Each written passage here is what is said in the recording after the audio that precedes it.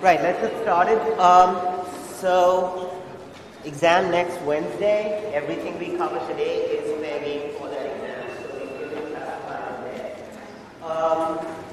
As a caveat, chapter 4 and 5, actually chapter 3, 4, and 5 in your textbook cover a lot of material that I do not go over. Like, for example, air resistance.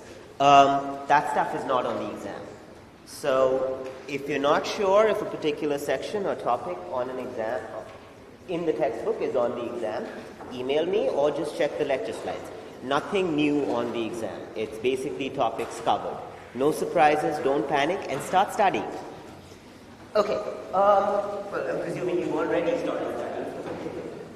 Right, so our story is from Monday. We covered the first three laws.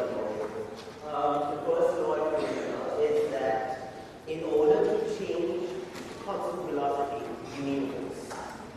Right? Every object will continue at a steady constant velocity. The steady gas is the steady constant velocity, unless acted upon by acceleration.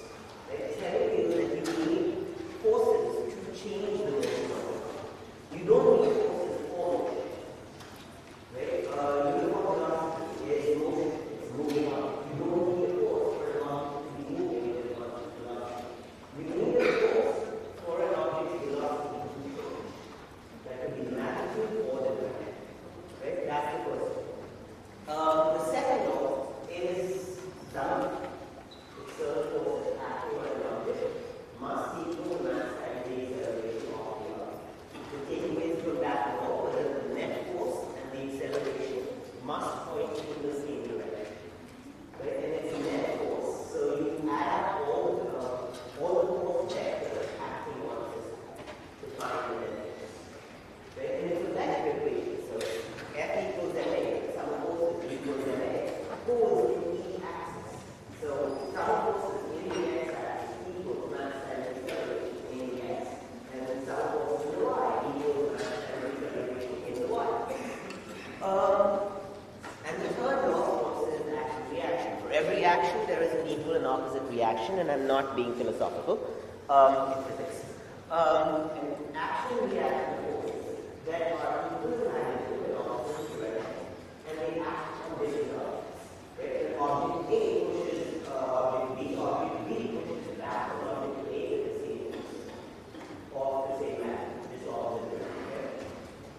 The important thing with third law in identifying action-reaction forces, they can never act on the same object. Right? Okay.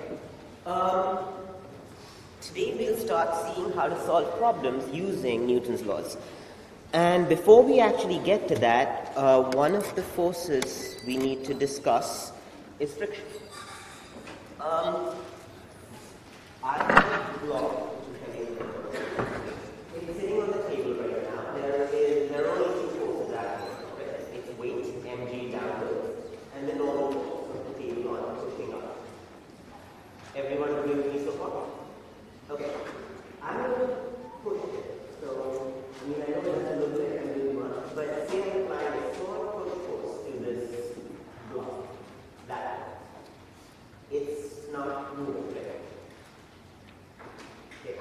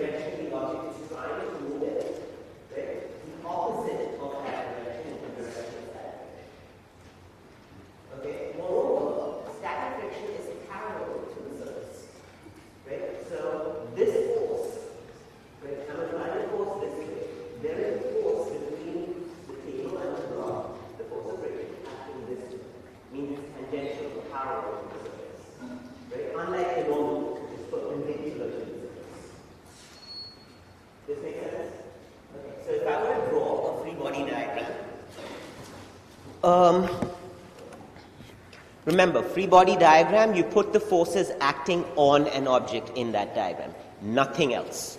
No velocities, no accelerations, those are not forces, right? And you do not care about the forces that that object is exerting on something else, right? So as far as that little block is concerned, the forces acting on it are mg, straight down, the normal force upwards, right? And I was pushing it that way with some force Fp, and there was static friction that way. Is everyone following? Right? It didn't move because my push force was equal to the force of static friction, which is in that direction. This is just a vector. Right? Notice it's along the surface, right? Friction acts along the surface. It's tangential to the surface. Right? Unlike the normal force, which is by definition perpendicular to the surface. Everyone with me so far? Okay. Now, this push force can change, right? I can determine how much push force I have. Correct? Like, let's say I'm pushing slightly harder, but it's still not good. What must we do about static friction for that to be the case?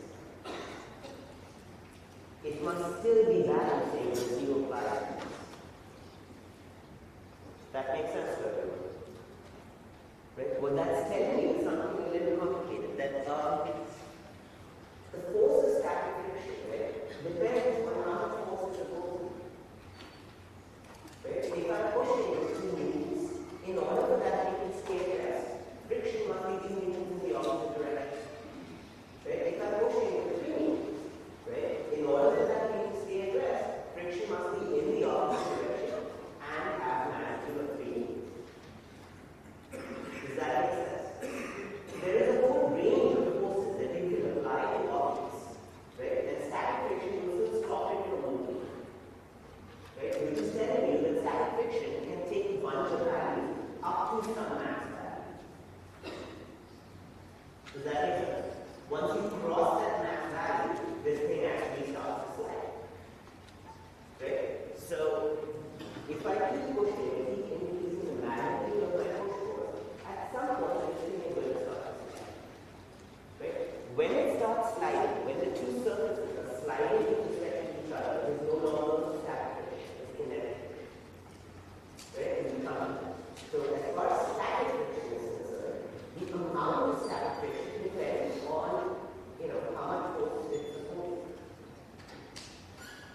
Everyone understand? Okay.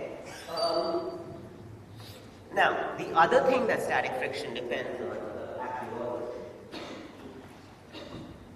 So, it's the same law. If I push down on it and at the same time push back, right? You can do this with a textbook or a computer or a phone on your desk. Just apply a force which has some people in that way and some people in this way, pushing down and that way. Correct? Do I experience more friction or less? More. Right? So friction depends on how hard these two surfaces are pushing on each other. Right? If they're not pushing very hard, there's not a lot of friction. If they're pushing pretty hard, there's a lot of friction. Everyone with me? And how hard these two surfaces are pushing on each other is the normal case. Right? That's the contact normal case. Does that make sense? So what that means is friction depends on the normal force. Everyone with me so far? The more normal force you have in a given situation, the more friction you have in the same situation. Right? What else should friction depend on? It should depend on the normal force, how hard these two surfaces are pushing against each other. What else should it depend on?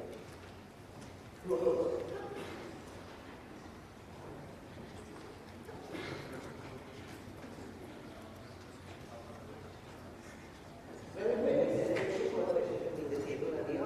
So it depends on the surfaces, right? It matters what the surfaces are that are in contact with each other. Like tile or wet pavement or icy pavement, not the difference between riding on pavement.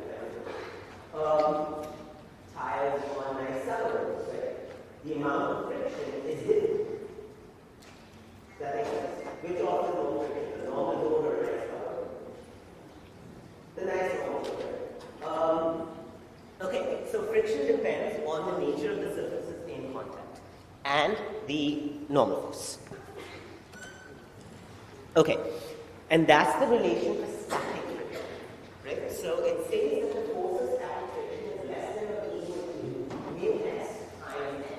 That symbol, mu, is green. So there's mu s, which is a coefficient which depends on the surfaces in contact. It changes if those surfaces change. Okay, and then there's n, which is the norm. Everyone with me? Okay. Friction is a force. Its units are newtons. Right? Normal force is a force. Its units are newtons. What must be the units of newtons?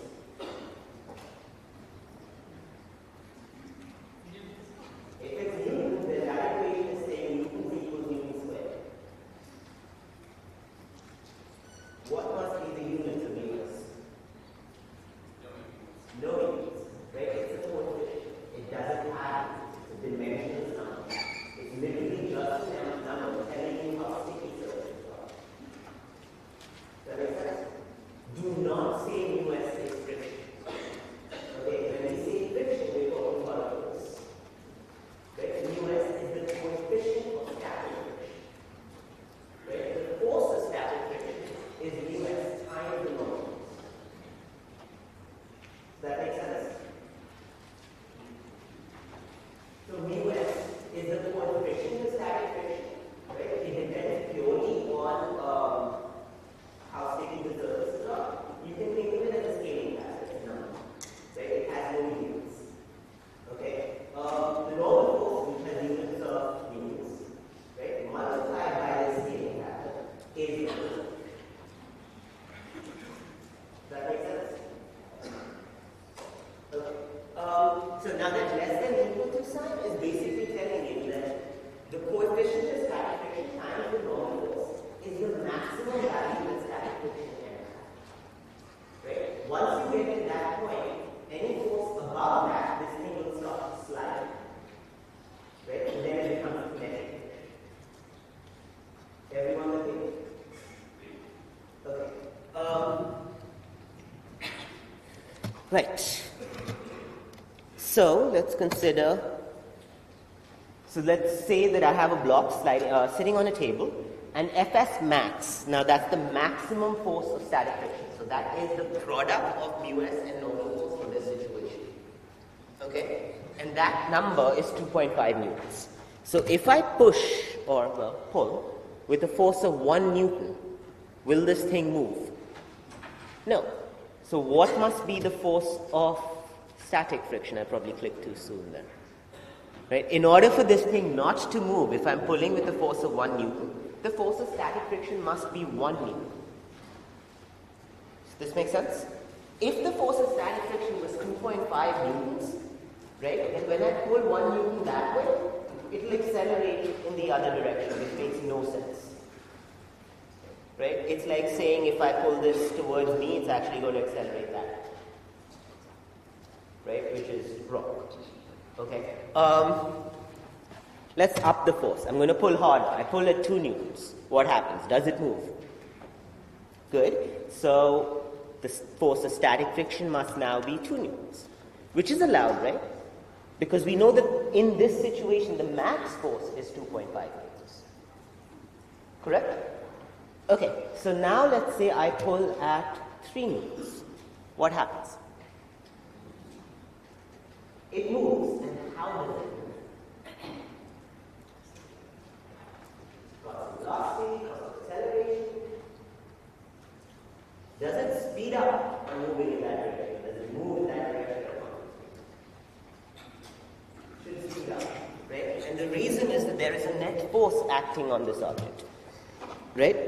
So in this case, if I'm pulling with a force of 3 newtons, right, static friction reaches its max at 2.5 newtons, and I have a half newton force pulling it that way, right, causing some acceleration, so it will accelerate. Now, once it starts moving, right, the force of friction it's fighting is no longer static friction, right? There is still friction between two objects sliding with respect to each other, right?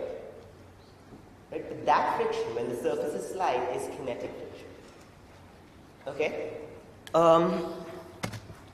And kinetic friction is a given value. It's mu k, again, coefficient of kinetic friction depends on the surfaces that are sliding with respect to each other. Right? And n is a normal force. Right? There's no min-max, that's the value of the force of kinetic friction. Right? If two surfaces are sliding with respect to each other, the force of friction between them is approximately that much.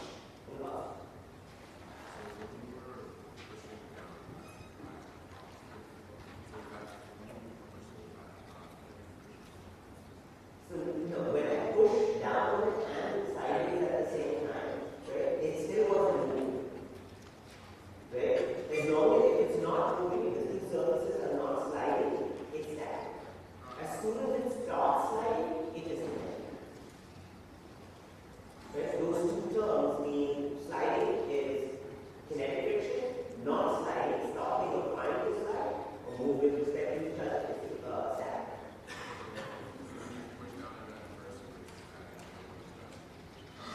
Right. When it's at rest, it's static. Right? Surfaces are at rest, surfaces are sliding, it's kinetic. Okay? For example, walking. We all walk due to friction. Correct? What kind of friction does us walk? Static or kinetic?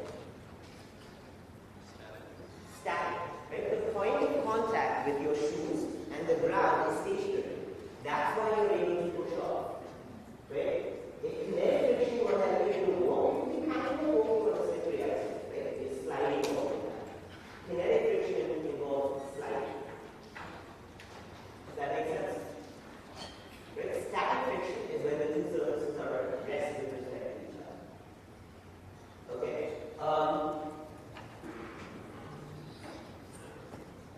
Right. So kinetic friction has a consistent value based on the normal force and the coefficient of friction. So again, the force of friction is the coefficient times the normal force. Okay? So let's say that I pull with a force that's equal to Fk. That should be a subscript k. Oops. So if I pull with a force equal to the kinetic friction, once it starts to move, it's already finished moving here. Right. Once it starts to move, right, the two forces are equal. Right? So it's going to move at a constant velocity. Okay? If I pull with a force that's higher than the maximum value of kinetic friction, it is going to move with acceleration. That means it's going to speed up in that direction. Does that make sense? Okay.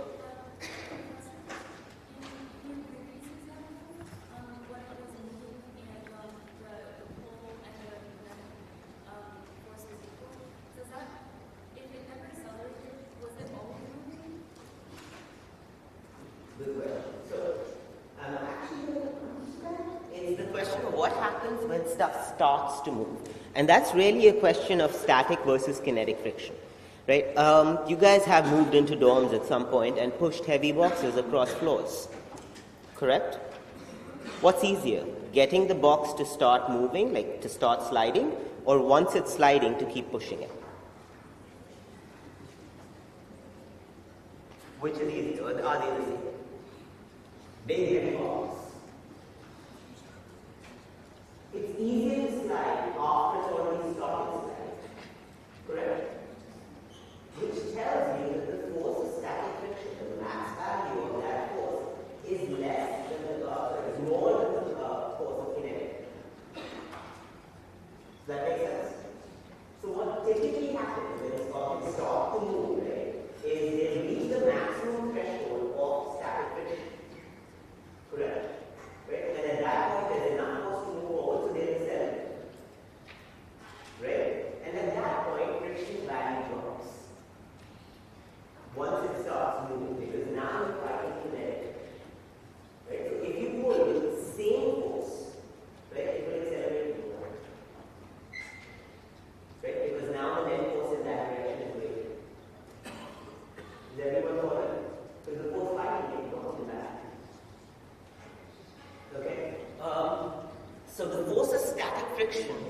max value of that force is greater than the force of kinetic friction for most objects.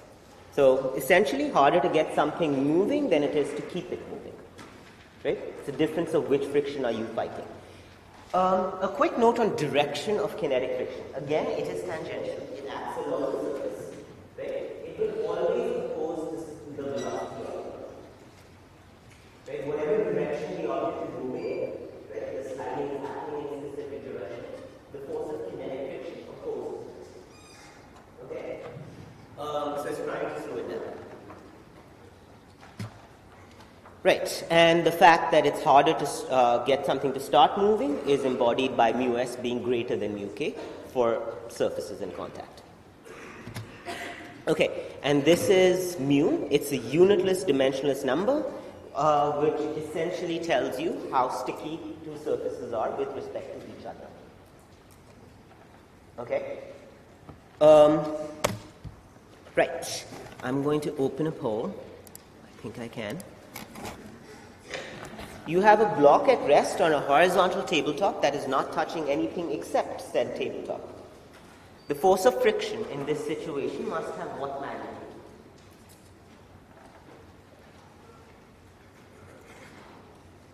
Is there any friction? Is this block trying to move? It's not trying to move. It's not moving. Should there be any friction? No, right? Static friction opposes something trying to start motion, and kinetic friction opposes sliding. Neither of which is happening. Right? So, in this case, there is no friction. Right? Remember, if you suddenly tap on a friction force to that, right, and without in response to anything else, if there's nothing to cancel it out, you're saying it will accelerate in that direction, which makes no sense. Correct? Okay, so let's see where you guys are at. Oh, very good. Right, click something.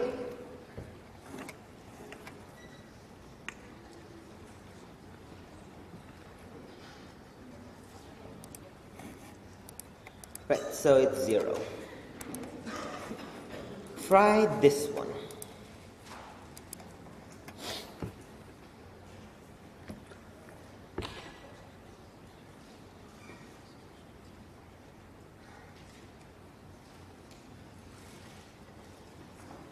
Same block.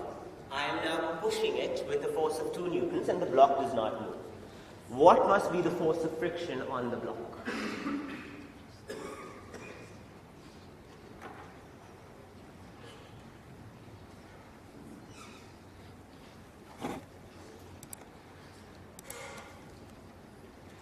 Good. Now look at B and C. Are they the same thing?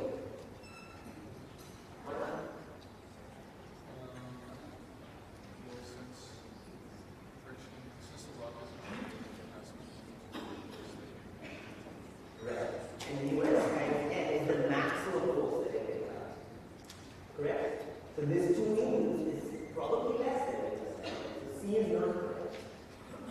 Okay? D is not correct because the thing is inside.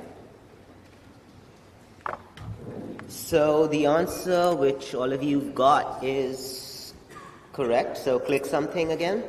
It's B. We're not done. Okay.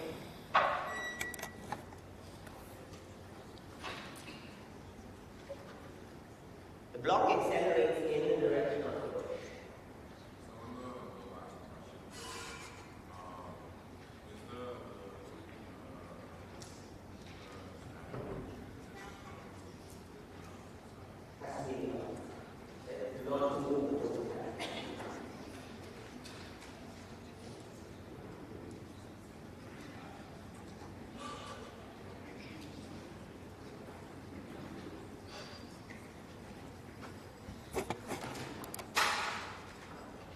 Very good. Well, for a good fraction of you, I like the way that this corrects. The answer is, of course, kinetic friction, right, which is mu k times n, right, regardless of what force is pulling it. If it's sliding, it's kinetic friction, which is mu k times n. Does that make sense? Okay. click something, well, presumably the correct thing. And there we go. Okay, before we get to this, we're going to do an inclined plane. So that is an inclined plane, right? And this is an inclined plane. So this is a block.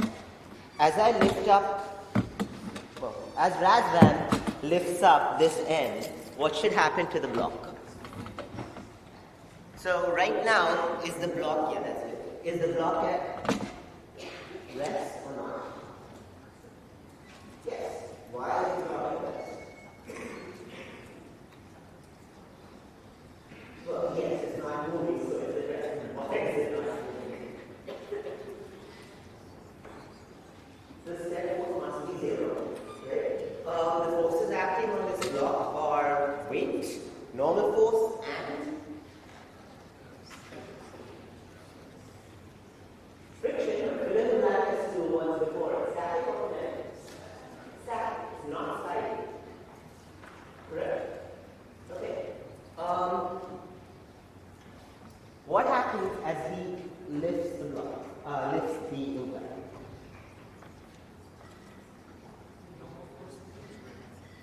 Very good. Great performance.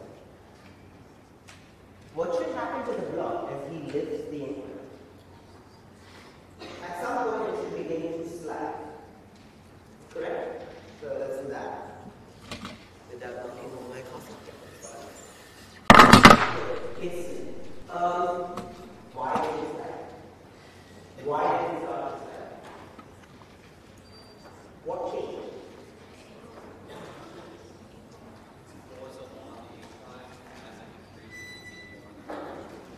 What happens to friction as the incline went up? Did it go up, go down, stay the same? What is friction in energy? Which didn't change, right? Same surfaces.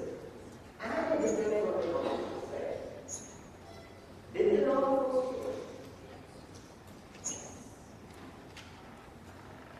Correct? Did it increase or decrease? It decreased, right? Friction must have decreased. I mean, this is what we're saying is that when the block is sitting like this, right, like on a horizontal surface, right, the normal force is the mass, right? It's opposing weight, which is straight down, normal force points straight up, right? So it's equal to the weight of the object, right? In that case, as soon as this thing lifts up slightly, right? Thanks. Weight is still pointing straight down. Normal force is perpendicular to this surface. Correct? It is now balancing a component of weight, not all of it, as we'll do the math in a minute. Right? But now it's balancing only a component of the weight, so it's not equal to the weight. Right? So it's dropped. And the extreme case, of course, is if this was at 90, then there's no normal force. Right? At that point, this thing will lose contact. Correct? It's like going up a steeper and steeper incline. Right? It's harder to walk up a steep incline, right? Simply because the normal force that you're pressing with is less, which means you have less friction. Does that make sense? Okay. Now we're going to do some math. Don't everybody shout in excitement. Okay. I don't know how I did that. Right. So I have a skier moving down a 10-degree slope at a constant speed, right? And I'm asked what I can say about the coefficient of friction, mu k. Notice I'm not given a lot of information. Literally, I'm just told the angle of the incline. Correct? Given one more important piece of information, which you'll tell me in a minute. So that is my 10-degree incline, and it has a constant speed.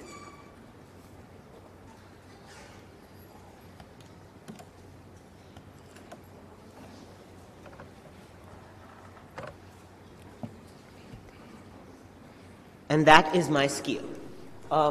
From this point on, all my skiers, cars, trucks, everything is going to look like this. One of the forces that act on this space as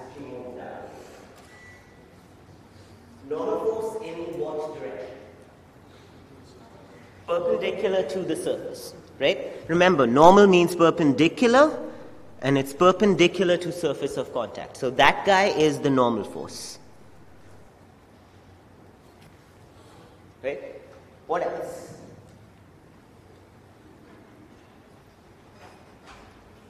Gravity or weight. Right? The weight of the object. And the weight of the object acts in what direction? Straight down. Always, right? Pointing towards the center of the earth. So gravity or weight acts like that and has a magnitude of mg. Everyone with me so far? Okay. What are the force actions? Friction. What kind? Kinetic. She's moving down at a constant velocity. Right? So the surfaces are sliding with respect to each other. Correct? So it's kinetic. And the direction of that force is in what direction? Uphill, right? Because she's sliding downhill. Does that make sense? If a skier was being pushed uphill, what would be the direction of kinetic friction? Down. Right? It opposes the velocity of the object. Everyone following? So since this person is skiing downhill, friction acts uphill.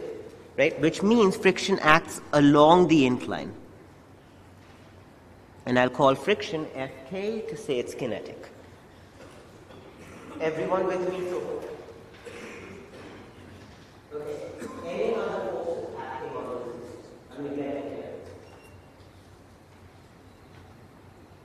None. That's it. Okay. What do you know about the net force and why do you know it? In this situation, what do you know about the net force? Is it? You said it would go down. The question said it would be down at a constant velocity. There must be no net force. Constant velocity implies zero acceleration. Right? Zero acceleration implies net force must be zero. Right? Which means that the vector sum of those three forces must be zero. Everyone following me? Okay. Now it gets to the nice recipe stage, right? Pick an x-axis, pick a y-axis, put the components down. But before we get to that stage, let's just take a minute and think about what x and y-axis actually makes sense for this problem. Right? If I pick an x-axis like this and a y-axis like this, right? My standard form. Okay? If I do that, my issue is, as this skier slides, they're moving in the x-axis and the y-axis. Correct? Right? Moreover, I have two forces, which, friction and the normal force, which lie along neither axis. Does that make sense? If I picked that as xy. So for inclined plane problems, an easier coordinate system to pick is along the incline and perpendicular to the incline. Okay? So I'm going to pick an x-axis that's along the incline. Right? And the y-axis, which by definition will be perpendicular to the x, is perpendicular to the y. Everyone will be so clear. Right? I'm free to pick whatever x, y coordinate works I want as long as they're perpendicular to each other. Right? So I'm going to pick along the incline and perpendicular to the incline. And that helps me because motion now is purely along the x-axis. Right? This object, the skier, is not moving perpendicular to the incline. Does that make sense? Okay. The other plus point of this is now two of the forces, right? Friction and normal force lie perfectly along a specific axis. Right? Friction lies along the minus x-axis, and the normal force lies along the y-axis. Right? Making resolving those forces very easy. They lie purely on the axis. Correct? Right? Which means I still am stuck with mg not lying along either axis. Right? If I pick this is my xy coordinate, this force, mg, doesn't lie on the x or the y, it lies in both. Everyone with me? Right? So in order to split the forces on the x-axis and the y-axis, I need to split mg. Right? I need to find how much of mg lies on the x-axis and how much of mg lies on the y-axis, which I'm guessing somebody figured out talking about it. Right? And we're going to split the vector into its components along the x-axis and the y-axis. That makes sense? This is for velocities in vector. Right? Now I need to do the forces. Okay? Which means I need to figure out those ends. So, I'm going to draw a slightly bigger diagram. So this is my y-axis, this is my x-axis, right? This is theta. Everyone with me so far? Right? And I'm only going to put mg now. So this is mg. Right? And I'm looking for the x and y components of mg. Everyone with me? Okay. Now, a little bit of angles. Extend this line. Extend this line. This is a 90-degree triangle, right? This guy. If this angle is theta, this angle must be 90 minus theta. Right? And this complete angle is a 90-degree angle. So if this angle is 90 minus theta, this angle must be theta. Okay, convince yourself geometrically that this is true. And now we know that this is mg, this is the negative y-axis, this is the x-axis, right? And it's making an angle theta with the minus y. Now I'm looking for its x component and its y component. Right? To find the x component, drop a perpendicular from the tip of mg to the x-axis. Right? So this is the tip of mg. I'm dropping a perpendicular. Right? So the line I'm dropping is perpendicular to the x-axis, and this guy is mg's x component. Does that make sense?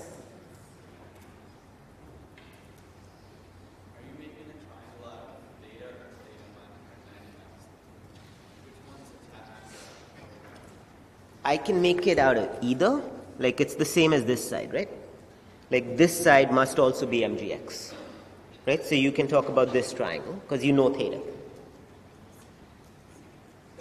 Everyone with me so far? This is going to get a little messy, but you'll see it enough, and don't worry, we'll go over the basic points at the end. So there is mgx, and similarly, drop a perpendicular to the y-axis, and there is mgy, right? So if I redraw that triangle, I have mgy,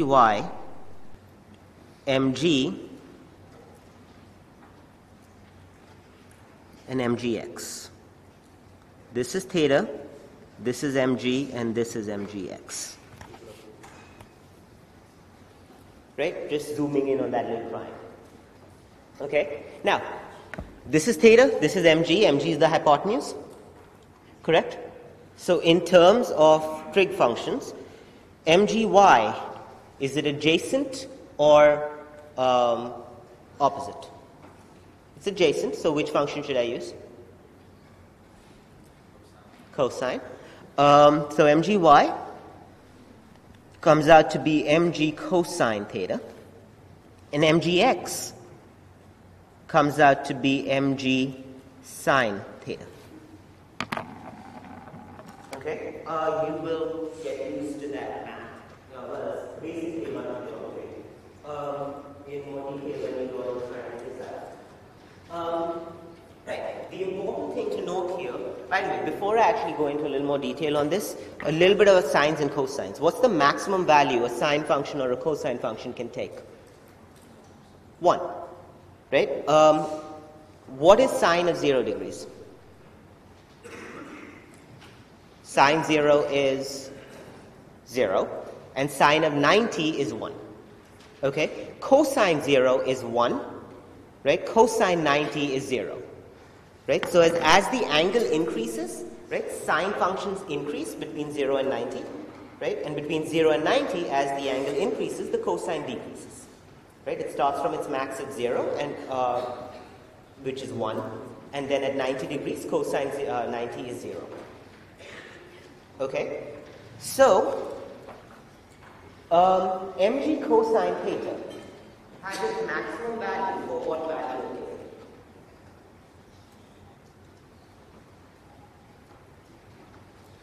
Cosine function max at 0. The maximum value for cosine theta is 1. Right? And that happens at theta 0 degrees. Correct? So what that's telling you is mg cosine theta has a max value when theta is 0. Right? Which should make sense because we're saying it's level. Right? So the y component is max. And it's equal to mg. Right? On the other hand, it has its minimum value when theta is 90. So if the incline is like this, it's like a shear lift, right? The normal force curve, we get to the normal force, but the cosine theta term is 0. Correct? Right? mg cosine 90 is 0. Okay. Right. My next step, going back to my incline, is x-axis forces and y-axis forces. Right? So now we're looking at forces and we're going to put them in the x-axis and the y-axis. Right. I've picked downwards along the incline as my x-axis, right? And upwards perpendicular along the incline as my y-axis. Right? I have 3 forces that I need to put on the x-axis. Okay. Let's do the easy ones first. The normal force lies in which axis? The y, plus or minus. Plus, it's pointing in the direction of positive y. And all of it lies in the y-axis, right? There is no component of the normal force in that x-axis. Correct? So I put normal force, which I've called n, in the y-axis. Okay? Now, Fk, the force of kinetic friction, lies in which axis? X-axis, plus or minus? Minus. So I put that sign down, and it's minus the force of kinetic friction. I'm left with one more force, which is mg, which I can't put on the x or y anywhere. I have to put it in both. Correct? mg lies in both the x-axis and the y-axis. Right? So for the x-axis, I put the x component of mg, which from here we know is mg sine theta, right? And it points this way. Right? So it's pointing in the positive x direction. Does that make sense? mg sine theta lies along the incline and it's pointing down the incline. Right? So it goes in the x-axis as mg sine theta. Right? That is the force in the x. Right? And now, the y-axis is mg cosine theta. Am I missing a minus sign on it? Yes, it's pointing down, right? It's pointing into the incline. Right? And I've taken perpendicular out of the incline as my positive. So this is minus. Everyone with me so far? Right, so these are 3 forces. Right? 2 of them I didn't need to resolve. They lay along my total x and y axis. 1 of them I did. And then what I did is I took the x component of that force and put it on the x axis. And I took the y component of the force and put it on the y axis. Everyone with me so far? Okay, no other forces. So I can now apply Newton's second law individually in each axis. Right? So I can say sum of forces in the x-axis must equal mass times acceleration in the x-axis. Right? And sum of forces in the x-axis is this guy plus this guy. Right? These are the forces in the x. So sum of forces in the x is this plus this, which is mg sine theta minus the force of kinetic friction must equal mass times the acceleration along the x-axis. In this example, what is the acceleration along the x? 0, right? Because she's moving down at a constant speed. Right? If the question did not say that she's moving down at a constant speed, you cannot assume she's moving down at a constant speed.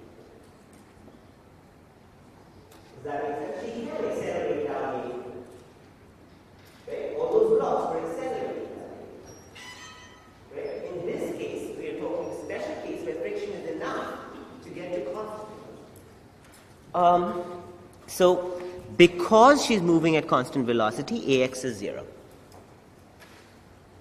Right? So mg sine theta minus the force of kinetic friction must be 0. Everyone with me so far? Okay, let's do the same thing to the y-axis. So sum of forces in the y must equal mass times acceleration in the y. Right? And sum of forces in the y is n minus mg cosine theta, which must equal mass times acceleration in the y. In this case, what is acceleration in the y? Is she even moving in the y? No, she is. Right? So the acceleration in the y-axis is 0. Right? Even if she was accelerating down the incline, right, that acceleration would be the x, not the y. Everyone know that? Right? There is no motion in the y-axis.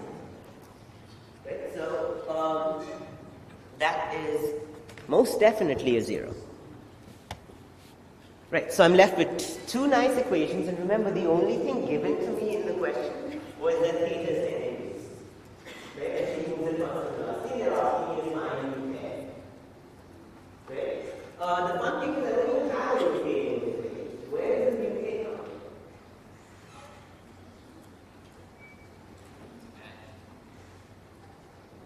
from? Not quite n. Which of these involves a mu k? Friction, right? And friction also involves n. Okay, so this equation can be rewritten as mg sine theta minus mu k times the normal force is equal to 0. Does everyone follow that? Right? This from here to there is just saying that the force of kinetic friction is mu k times the normal force. Right? That's all I substituted in there.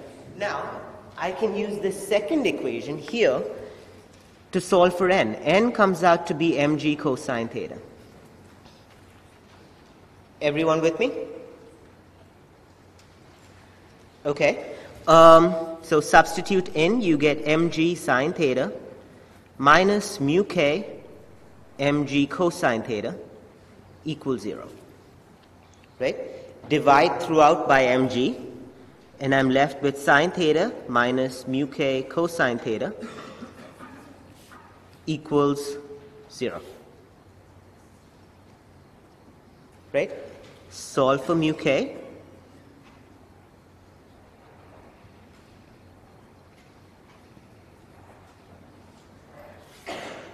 Mu k comes out to be sine theta over cosine theta, and sine theta over cosine theta is what?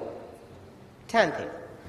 So mu k is tangent of theta, which in this question was tangent of 10 degrees, which is a number that you can find using your calculator.